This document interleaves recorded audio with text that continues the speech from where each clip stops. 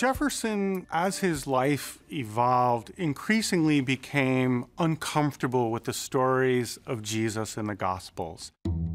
Jefferson sets out to remove the miracles and retain the morality.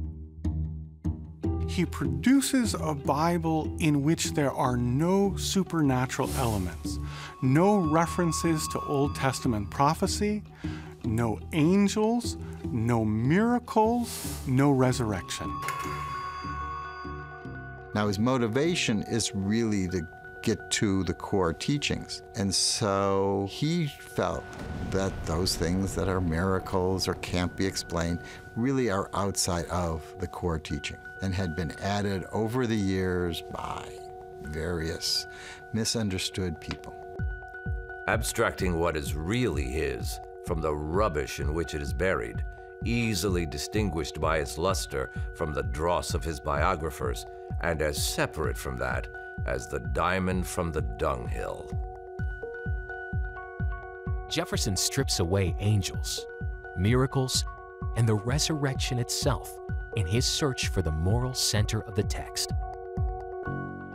Now, an Orthodox Christian would read the Jefferson Bible and say, how very sad. How very sad to have a Jesus with no miracles. How very pathetic not to have the resurrection of Christ.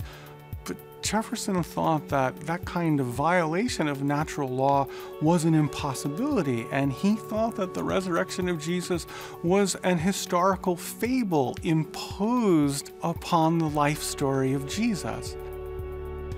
There laid they Jesus, and rolled the great stone to the door of the sepulchre, and departed. The book ends there. For Jefferson, it's not an act of desecration, and it should not be understood as such.